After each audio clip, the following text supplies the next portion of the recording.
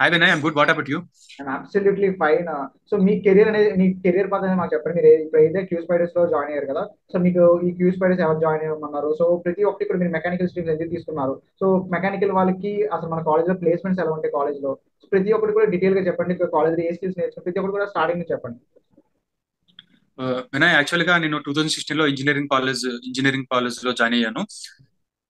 Mechanical, I choose to mechanical because of I learn I'm interested to learn automobiles. So first year వచ్చేసరికి అన్ని branches కి common subjects ఉంటాయి. అందులోనే C programming అనేది అవును. ఒక సబ్జెక్ట్ వచ్చేసరికి అందులో బేసిక్ గా నేను అక్కడి నుంచి ప్రోగ్రామింగ్ లాంగ్వేజ్ అనేది నేర్చుకున్నాను. సో థర్డ్ ఇయర్ వచ్చేసరికి సిఆర్టీ లో జాయిన్ అయ్యాను 3-2 నుంచి. సో 3-2 వచ్చేసరికి అందులో కోర్స్ ఏమేమి డ్యూరేషన్ చెప్పారంటే మాకు మాకు Python, C plus plus, Java, HTML ఇవి కోర్స్ అనేది డ్యూరేషన్ గా చెప్పారు. అందులో నేను ప్రోగ్రామింగ్ అనేది బాగా నేర్చుకున్నాను. సో మెకానికల్ కూడా చాలా నాకు సబ్జెక్ట్స్ ప్రకారంగా చాలా బాగా అర్థమయ్యే as well as good percentage వచ్చింది. సో సో మీకు నేను చాలా మీరు ఆల్రెడీ సి ప్రోగ్రామింగ్ నేర్చుకున్నారు. మళ్ళీ సిఆర్టీలో కొన్ని టెక్నాలజీస్ నేర్చుకున్నారు కదా. సో ఈ సిఆర్టీలో ఎంతవరకు నేర్చుకున్నారు? ఏ ప్రోగ్రామింగ్ లాంగ్వేజ్ నేర్చుకున్నారు? ప్రోగ్రామింగ్ లాంగ్వేజ్ వచ్చేసరికి సి++, నేర్చుకున్నాను, సి నేర్చుకున్నాను, పైథాన్ నేర్చుకున్నాను. సో జావా అనేది అంతగా నాకు ఇంకా పికప్ అవ్వలేకపోయాను. ఓకే. సో అంటే మీకు హెచ్టిఎంఎల్ అండ్ ఆల్రెడీ మీకు ఆల్రెడీ బేసిక్ నాలెడ్జ్ ఉంది. బేసిక్ నాలెడ్జ్ ప్రోగ్రామింగ్ మీద ఉంది. సో మీకు క్యూ స్పైడర్స్ మీకు ప్లేస్మెంట్స్ అనేవి ఎలా వచ్చాయి? మీరు ఒక నాన్ ఐటీ పర్సన్ గా కోవిడ్ పీరియడ్ ఆఫ్ టైం అది కూడా. సో ప్లేస్మెంట్స్ ఎలా వచ్చాయి మీకు? సో ప్లేస్మెంట్స్ వచ్చేసరికి చాలా తక్కువ వచ్చేవని, ఎందుకంటే కోవిడ్ డ్యూరేషన్ లో మేము 2020లో కరోనా వచ్చింది కాబట్టి మాకు కంపెనీస్ కూడా చాలా తక్కువ వచ్చాయి. అందువల్ల కొంచెం ప్లేస్ అవ్వడానికి చాలా స్ట్రగుల్ అయ్యా. Once after complete the engineering college, my friend suggested to join queue spiders. Okay. So యాక్చువల్గా my friend queue spiders Hyderabad లో ఆల్రెడీ జాయిన్ అయ్యి ఉన్నాడు. So for communication purpose I I went to Karnataka for Bengaluru. ఆ so Q spiders లో వచ్చేసరికి fee వచ్చేసరికి మాకు 39,950 with discount 35,950కి ఇచ్చారు. సో సో మనకి ఇప్పుడు ఎవరైతే నాన్ ఐటీ పర్సన్స్ ఉన్నారో సో వాళ్ళు ఏదైతే టెక్నాలజీ నేర్చుకుందాం అనుకుంటున్నారో మీరు ఎందుకంటే మనకి చాలా మంది నాన్ ఐటీ పీపుల్ చాలా అంటే చాలా దాంట్లో జాయిన్ అవుతున్నారు. క్యూ స్పైడర్స్ అవ్వండి, సిసిబిపి అయినా చాలా అంటే చాలా దాంట్లో జాయిన్ అవుతున్నారు. మీరు క్యూ స్పైడర్స్ ఎందుకు సజెస్ట్ చేశారు? అంటే మీ ఫ్రెండ్ చెప్పిన వల్ల, లేకపోతే ఏమైనా టెక్నాలజీస్ అనేవి బాగా నేర్పిస్తారు? ఎలా ఎందుకు సజెస్ట్ చేశారు? యాక్చువల్ గా నాకు ఆన్లైన్ కంటే ఆఫ్లైన్ అనేది ఇంట్రెస్ట్. ఓకే. అందుకే కొంచెం నేను ఆఫ్లైన్ మీద ఇంట్రెస్ట్ చూపించాను.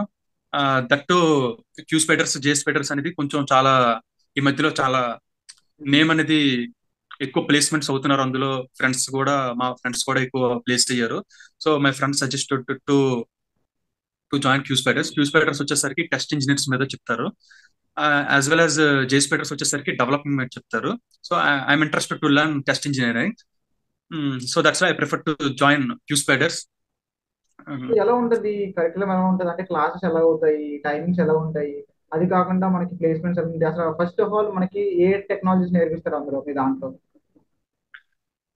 సో వినయ్,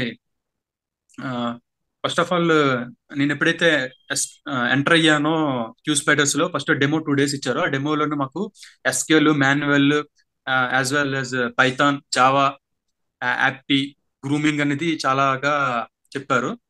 అందులోని ఎక్కువగా mechanical, civil, ECE, so as well as CSC అన్ని బ్రాంచెస్ కూడా జాయిన్ అయ్యారు. అందులోనే ఎక్కువగా మెకానికల్, సివిల్ వాళ్ళు ఎక్కువ మంది ఉన్నారు. సో అవును. అందుకు వాళ్ళు అవును. బేసిక్ ఎందుకంటే నుంచి మెకానికల్ పీపుల్ బేసిక్‌గా ప్రోగ్రామింగ్ కోడింగ్ నాలెడ్జ్ అనేది చాలా తక్కువ ఉండడం వల్ల వాళ్ళు ఎక్కువ జాయిన్ అవుతూ ఉంటారు. సో వాళ్ళే ఎక్కువ అడుగుతుంటారు నన్ను కూడా నాన్ ఐటీ బేసిక్ పీపుల్‌కి ఏవైతే చూస్ చేసుకోవాలని చెప్పేసి. సో మీరు ఫస్ట్ ఆఫ్ ఆల్ జాయిన్ అయినప్పుడు క్యూ స్పైడర్స్‌లో మీరు ఫేస్ చేసిన డిఫికల్టీ ఏంటంటే ఎందుకంటే మీకు ఆల్రెడీ బేసిక్ నాలెడ్జ్ ఉంది. సో బేసిక్ నాలెడ్జ్ ఉండి మీరు ఏమైనా డిఫికల్టీ ఫేస్ చేసారా? కోడింగ్ ఏమైనా టైప్ చేయడంలో గాని, కోడింగ్ నేర్చుకోవడంలో గాని ఏమైనా డిఫికల్టీ ఏమైనా ఉంటదా? డిఫికల్టీ వచ్చేసరికి నాకు కొంచెం జావాలో డిఫికల్టీగా కనబడుతుంది. ఎందుకంటే జావాలో చాలా కోడింగ్ ఎక్కువ కంపేర్ టు అవును. Python. Compare to compare Python to ఏమో పైథాన్ జావాలో కోడింగ్ పైథాన్ ఎక్కువ వచ్చేసి ఉంటది. ఉమ్, సో జావా మీరు వచ్చేసరికి చాలా కోడింగ్ ఉంటుంది. చెప్పండి. చెప్పండి. చెప్పండి. Go on. ఆ, మాకు ఫస్ట్ ఎస్క్యూఎల్ చెప్పారు, దాని తర్వాత మాన్యువల్ చెప్తున్నారు. మాన్యువల్ రన్నింగ్ లో అవుతుంది. దాని ఆఫ్టర్ జావా కూడా ఇప్పుడు రన్నింగ్ అవుతుంది. సో 3 క్లాసెస్ నేను డైలీ అటెండ్ అవుతున్నాను. సో టైమింగ్ వచ్చేసరికి మాకు మార్నింగ్ 7:30 టు ఫ్రమ్ 10 వరకు ఓకే. మాన్యువల్ అవుతుంది.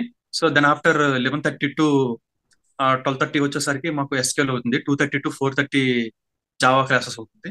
సో యాప్కి ఇంకా నేను జాయిన్ అవ్వలేదు, ఎందుకంటే 3 సబ్జెక్ట్స్ అనేది కొంచెం బ్యాలెన్స్ చేసుకోవడానికి కొంచెం కష్టం కాబట్టి ఆ, ఇంకా యాప్కి నేను వెంటనే జాయిన్ అవ్వలేదు. సో ఫైనల్ గా మనం ఎందులో జాయిన్ అయినా సరే, ఎవరు ఎందులో జాయిన్ అయినా సరే, ప్లేస్మెంట్స్ అయితే చూసుకుంటారు. ప్లేస్మెంట్స్ అనేది చాలా ఇంపార్టెంట్. సో క్యూ స్పైడర్స్ లో ప్లేస్మెంట్స్ ఎలా ఉంటాయి? సో 100% ప్లేస్మెంట్ ఇస్తారా? ఎందుకంటే నాన్ ఐటీ పీపుల్ కి కావాల్సిందే ఫస్ట్ ఆఫ్ ఆల్ ప్లేస్మెంట్. ఏదైనా కోర్స్ నాన్ ఐటీ అయినా ఐటీ అయినా ఏదైనా కోర్స్ నేర్చుకుంటున్నారంటే ప్లేస్మెంట్స్ కోసం నేర్చుకుంటారు. ప్లేస్మెంట్స్ అసలు ఎలా ఉంటాయి? ప్లేస్మెంట్స్ వచ్చేసరికి 100% ఇచ్చారు. అందులోని మనం కూడా ఎఫర్ట్ చేయాలి. ఏదైతే వాళ్ళు చెప్తున్నారో మనం ఎఫర్ట్ చేయాలి. ఆ ఎఫర్ట్ చేస్తేనే వాళ్ళు కూడా మనకి ప్లేస్మెంట్ అనేది మనకి చూపిస్తారు. మాకు రోజు డే బై డే ప్రెజెంటేషన్ అవుతుంది. ప్రెజెంటేషన్ లో వచ్చేసరికి గ్రూప్ ఏ గ్రూప్ మాకు సపరేట్ చేశారు. ఏదైతే మాకు మాన్యువల్ ఉందో, ఎస్క్యూఎల్ ఉందో, జావా ఉందో, ఒక్కొక్క సబ్జెక్ట్ కి 4 మెంబర్స్ కి డివైడ్ చేశారు. ఆ డివైడ్ లోని మాకు ఏటెట్ చెప్తున్నారో, ఎస్టర్డే టాపిక్ వచ్చేసరికి ఆ టాపిక్ అనేది presentation in front of my group members to explain it about what we study the topic.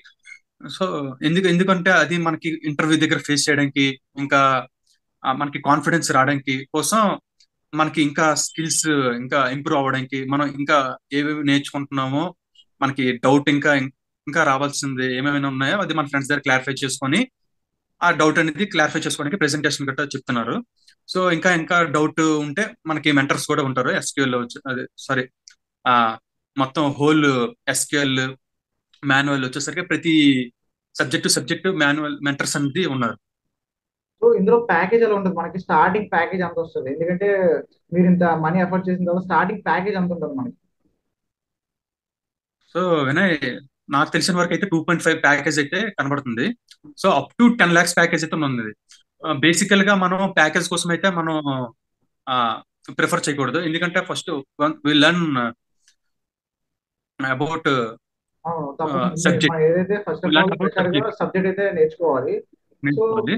ఆహ్, ఫ మీరు మీరు ఏ కంపెనీస్ వస్తాయి? ఎక్కువగా ఏ కంపెనీస్ వస్తాయి? సర్వీస్ బేస్ వస్తాయా? డెవలప్‌మెంట్ వస్తాయా? ప్రొడక్ట్ బేస్ వస్తాయా? ఏ కంపెనీస్ ఎక్కువగా వస్తాయి? సో కంపెనీస్ వచ్చేసరికి రిక్వైర్మెంట్ హనీవెల్ వస్తుంది, ఓకే. ఇంకా టీసీఎస్, ఇన్ఫోసిస్, విప్రో, కాగ్నిజెంట్, ఇవన్నీ ఆ, వాళ్ళ రిక్వైర్మెంట్ బట్టి తీసుకుంటున్నారు. ఓకే. సో నాకు ఇంకా 2 months కంప్లీటెడ్ అయింది కాబట్టి after 6 months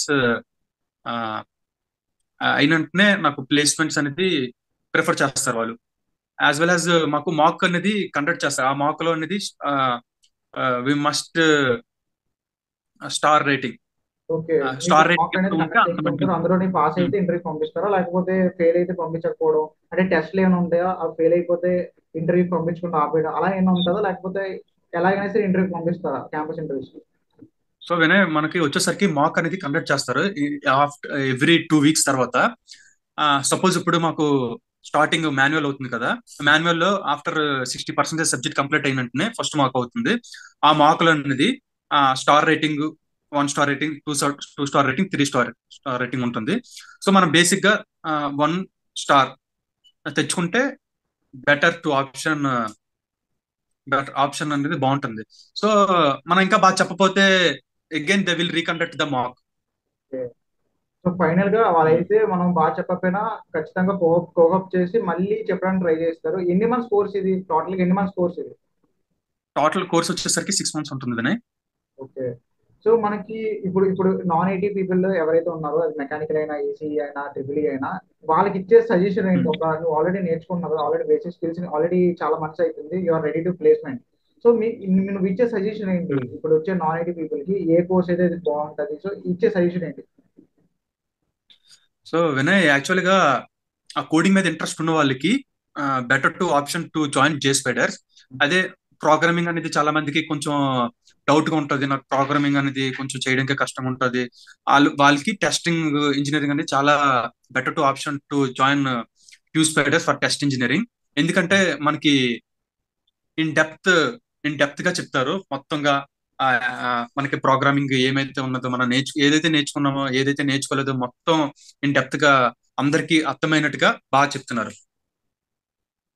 as well as ఇంకా మనకి ఏదైనా డౌట్స్ అయితే మనకి మెంటర్స్ ఉంటారు. ఆ వాళ్ళు కూడా బాగా మనకి డౌట్ క్లారిఫై చేస్తున్నారు ఏదైనా. So finally, thank you so much, Karthik. You gave me a valuable time. So thank you so much for your. ఇది ఖచ్చితంగా I think this video is helpful for the people who are from non-IT background especially. So చాలా మందికి చాలా doubts అనేవి ఉంటాయి non IT people కి ఎలా వెళ్ళాలి ఏంటి, క్యూ స్పైడర్స్ ఎలా ఉంటుంది, సిసిబిపి ఎలా ఉంటుంది, చాలా మంది సజెస్ట్ చేస్తూ ఉంటారు. So I think this video is helpful for those people. Thank you so much Karthik. Okay